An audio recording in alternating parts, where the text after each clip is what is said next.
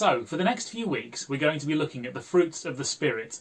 But the question is, what does that mean?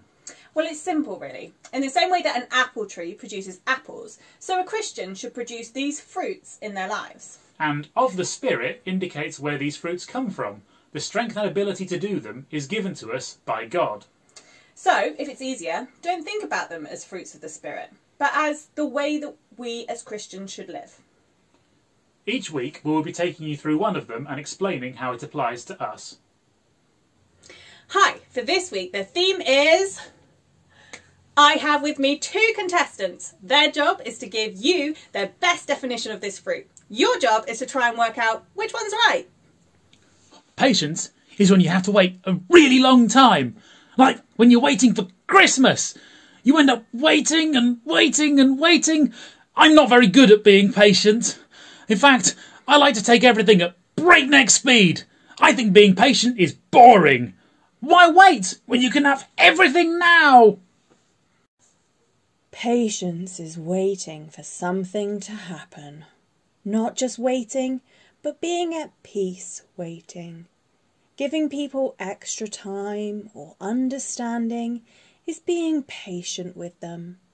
Not giving up, but working hard and taking the time needed to do the job properly. It's hard, isn't it? We don't like being patient. In fact, a lot of our lives, we don't have to practice patience. Amazon have next or even same-day delivery. We don't have to wait to watch our favourite shows on TV, as we can just binge-watch box sets.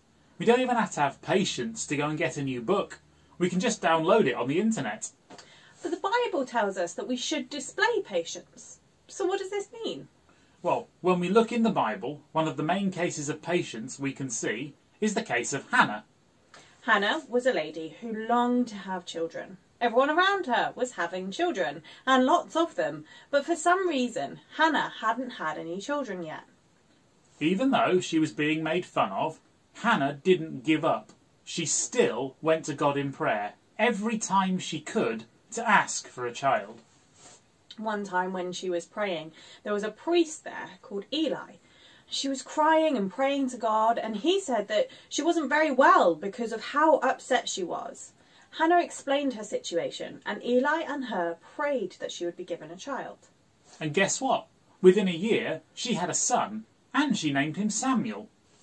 You see, patience wasn't giving up. It was continuing in prayer. Hannah knew that she had a God who could do anything, a God who loved her so much, even though she didn't deserve it. And so she continued day in, day out, in prayer, asking for that child. God honoured her patience and persistence by giving her the child she so desperately wanted. It's so easy to give up if things seem to be taking too long, or to move in a different direction because we're fed up of waiting. But in following Hannah's example, we should be patient, taking everything to God in prayer. In fact, in Romans we read, "Be joyful in hope. Be patient in affliction, and be faithful in prayer." one does not go without the other.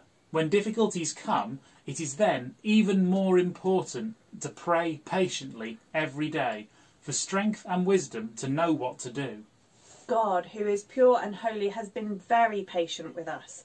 We are so sinful, and yet instead of giving up and starting again, he decided to start a rescue mission.